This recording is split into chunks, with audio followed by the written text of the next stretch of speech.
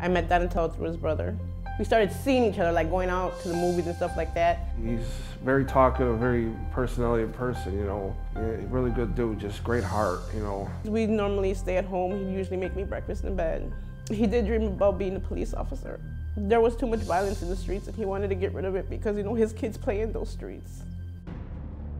Back in December of 2014, when Donatello Herrera was murdered, he was waiting for the bus here, waiting in the bus kiosk. Two vehicles drove by, one who we feel is the offending vehicle, which would be a gray-colored four-door smaller vehicle.